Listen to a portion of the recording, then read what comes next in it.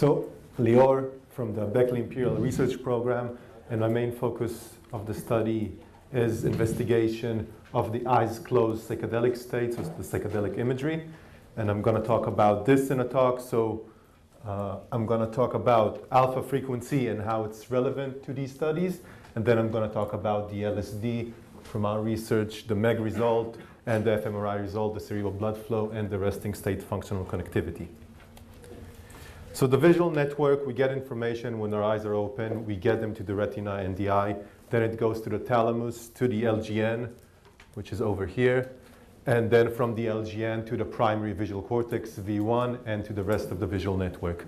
I'm mainly going to talk about the visual cortex and the primary visual area. However, there are a few studies from the 50s and 60s that actually suggesting that a psychedelic state is related to the retina or the LGN. I'm not going to talk about that. The main message of the talk will be that primary visual cortex and the visual network are involved in the eyes closed psychedelic imagery. And it might sound trivial, and I think trivial sometimes it's important, especially now that we're experiencing the so-called renaissance of psychedelic studies. And just saying the trivial things as a basis for future studies is important. However, just to let you know, in dreams, it's not really sure if the primary visual cortex is involved. So sometimes trivial things are not that easy to prove. So I'm not going to talk about the source. I'm not going to say that the primary visual cortex and the visual areas are the source of the visual imagery. I'm not going to say if it's a top-down or bottom-up process. I'm not going to say if it's the subconscious or some information from outside. I'm just going to say that it's involved in the eyes closed imagery. And I'm not going to say if it's necessary for this activity to be there in order to experience this subjective state. So alpha frequency, which is, you heard in other talks also, it's quite relevant to the psychedelic state. So we can measure with MEG or with EEG different frequencies in the brain. The alpha is 8 to 13 hertz, which means 8 to 13 cycles a second of activity. And this is quite replicated result from the 50s and 60s and recent studies. So we can do a power spectrum of different frequencies. And from 8 to 13, this is the alpha frequency, and we can see it's strongest with just at rest, the top line, with eyes closed in occipital, in the visual areas in the back of the brain. And we see that under LSD, this is reduced. And you saw it probably in other slides in other talks today. This was also shown with ayahuasca by Riba and the Barcelona group, decreased alpha power in occipital areas. It was showed in Switzerland with psilocybin, decreased alpha power in occipital areas, and that was attenuated by blocking the 5-HT2A receptor, so the psychedelic receptor. It was seen with Eduardo, with ayahuasca, decreased alpha power frequency again, and that relates, so there's a correlation between the plasma levels of DMT in the blood and the decreased alpha power frequency. And it was seen again from Barcelona group this year with ayahuasca, decreased alpha power frequency with ayahuasca that's attenuated by blocking the 5-HT2A receptors. This is the most elegant study, I think, that's showing this result from 1960 from Japan. And they showed, this is the one that has a very clear within subject design. They measured EEG for 5 hours and stopped every 15 to 13 minutes and asked the ratings to rate the subjective intensity of the eyes closed state. And they can see that the decreases in alpha power relate to the complexity and the intensity of this experience. So there's a very clear basic explanation that we can try to have for this decreases in alpha power. And because it's basic and intuitive, I think it's probably the one that's kind of closest to reality. And this is what we're experiencing when we're just without any drug, without any psychedelics. When we're with eyes closed, we move to eyes open. We get decreased alpha power. And this is one of the strongest results you get with EEG and MEG. And when you increase the attention to your visual area, or if you have more visual stimulus, you'll have more decrease in alpha power. So this is how this kind of changes in regular vision. And pretty much the same with psychedelic state, but we're always with eyes closed. So placebo moved to a psychedelic experience, we have decrease in alpha power, and we have increase in visual information. And when the experience is more complex or more intense, we have even more decrease in alpha power. Now, when you look at alpha power in bold is the measure we use in fMRI. It's a measure of activity. You see that alpha power in occipital areas, this is not a psychedelic study, so alpha power in occipital areas is anti-correlated to the bold activity. So when alpha power decreases, bold increases, so alpha power is probably this inhibitory frequency, and when it goes down, activity in the occipital areas goes up. And that makes sense when we're looking at Draulio's here, right? Yeah, looking at Draulio's paper with ayahuasca, the seeing with eyes shut, and subjects before taking ayahuasca were moving between watching a video to closing their eyes, and this is the blue line, and there's decreased bold activity in the primary visual cortex. But after taking ayahuasca, when they close their eyes, there's no decrease of activity, so there's still bold activation in the primary visual area. And that relates probably to the also changes in alpha power that I showed you before. We're going to have pretty much the same message in this talk from our LSD study of just the involvement of the primary visual cortex in the psychedelic state. So our LSD study, balance order within subject, placebo-controlled design, all of the subjects were experienced users, 20 subjects. For the analysis, we used only 15. One subject did not complete the study due to anxiety. 4 subjects had high levels of head movement, and we had to throw them away from the analysis. They just moved too much in the scanner. Actually, all of the subjects moved a bit more than the placebo, but these moved too much. LSD was given IV, 75 micrograms. All of the scans were with eyes closed, resting state. We had 2 scans measuring cerebral blood flow, 2 scans measuring resting state functional connectivity, and 2 MEG scans. That was the time course of the study. So the fMRI scans were around 2 hours after injection, and the MEG scan was probably a bit of more than an hour after the fMRI scans. And you can see here that the MEG is already, the subjective ratings are lower at the MEG scan, but it's still significantly more than the placebo. So the first result we see is, like I showed you before, the decreased alpha power in occipital areas, and that relates to the subjective rating of the eyes closed psychedelic imagery, and that's kind of nice to see that we have this result replicated a few times. And another result is the increased cerebral blood flow at primary visual areas, so the medial visual network at the back of the brain. So we have more blood flow to these areas, and that relates to the subjective state. So more blood flow to the visual areas relates to the visual imagery. Okay, and that's a nice correlation. And it also relates to the decreases in alpha power. So we have more blood flow in visual areas. We have more decreased alpha power. Again, these were an hour apart. Now, resting state functional connectivity, we're going to look at how the visual network is connected to different areas. Functional connectivity means co-activation. So you take 2 areas, you take the bold activation, so you have 8-minute scan, you have a frame every 2 seconds, you get a time course. Now you look at how time courses are moving together. If the time courses are moving together, we call it resting state functional connectivity. So this is an increased functional connectivity. And that's an example here at the right part of the slide of 2 areas or 2 networks moving together. They are co-activated.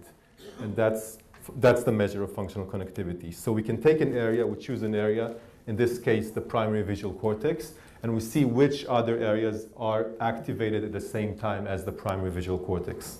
Under placebo, we mainly see the rest of the visual network, so they're with eyes closed, but there's still some resting state activity in the visual network. And under LSD, we see this result. You probably saw it in the news and in the media. And we see that when we contrast LSD to placebo, there's a network of areas like the striatum, like the insula, angular gyrus, thalamus, frontal areas, middle frontal areas, and all of these increase the connectivity with the primary visual cortex. So there's increased communication between many regions in the brain and the primary visual cortex. Now that strongly relates to the subjective ratings. So as this connectivity, as there's more co-activation, communication between these areas, there's more eyes closed psychedelic imagery. And that also strongly relates to the decreased alpha power and the MEG, and that's a strong correlation. So kind of suggesting that these changes in connectivity have this kind of neural basis, that there's a decreased alpha power which is inhibitory, and that kind of goes together with increased communication with other areas. So you saw it in the news, that was the Nature news, and they kind of, that they were correct, but other newspapers were sometimes misrepresenting this result. So in that case, that was a correct interpretation, but the caption in this one says areas that contributed to vision were much more active when under the influence of LSD. This result doesn't talk about activity, it talks about connectivity with primary visual cortex. The orange areas were not more activated, they were just communicating more with V1. And some other news magazine didn't really care when they wrote the caption, like The Guardian, under the influence of LSD, lots of orange. That's true.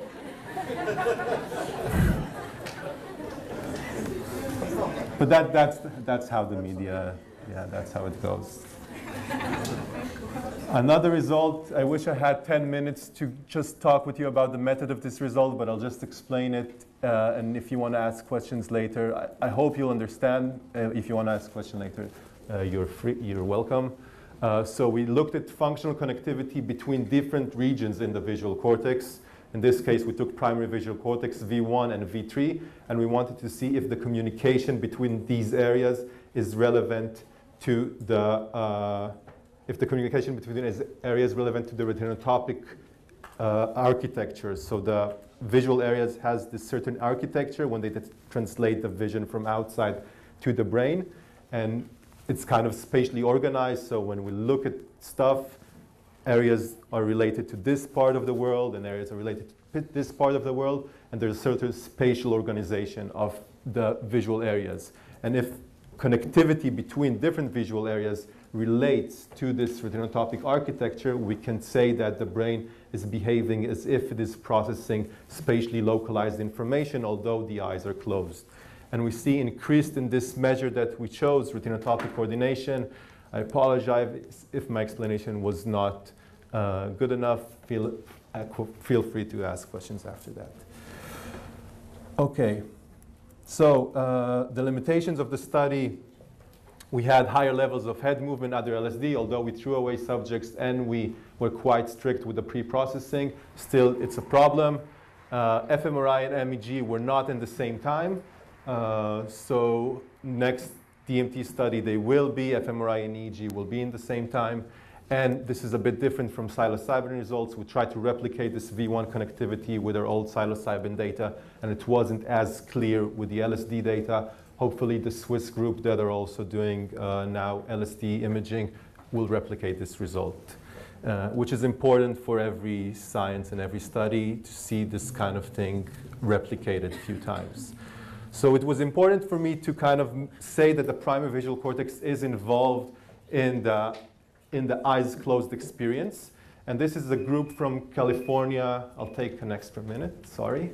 So this is a group from California, Berkeley. They showed a few years ago that they can reconstruct vision. So this is not without psychedelics.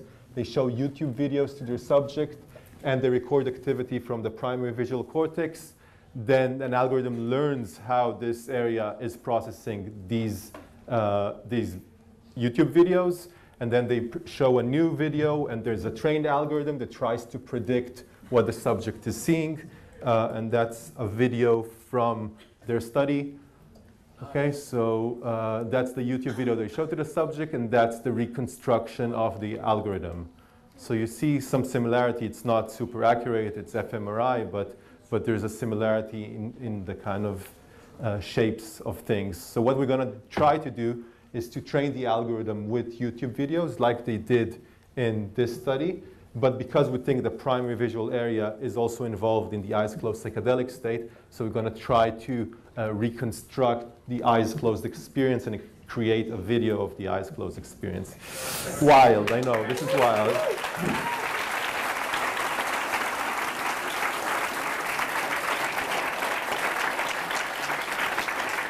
Yeah.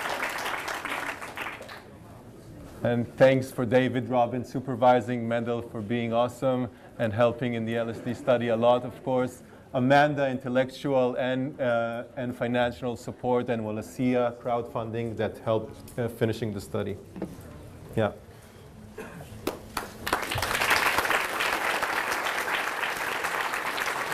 Yeah. One question. Yes. In addition to the connectivity analysis that you showed us, did you do a comparison of the placebo versus LSD changes in the mold response as was done in the psilocybin study? So the psilocybin, you had the before and after. So you can actually, they were in the scanner while they got the psilocybin, so you can actually look at the difference in bold response. But when you just look at with two different scans, the placebo and LSD were 2 weeks apart, you cannot really do a comparison of bold response because it's not an absolute measurement. And that's why we did the cerebral blood flow. But it has to be in the same scan, and you have to get the come up inside the scanner in order to do just changes in bold response. Okay, so you didn't have a baseline on each experimental day? No, because they just got into the scanner while they were already tripping. Yeah. I'm quite sure that the speakers will stay around a little bit more. They'll be in this corner. I'd like to thank them one more time and also thank you for your participation. I think it has been very, very interesting. Thanks.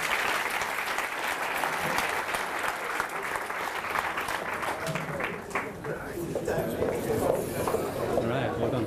Thanks.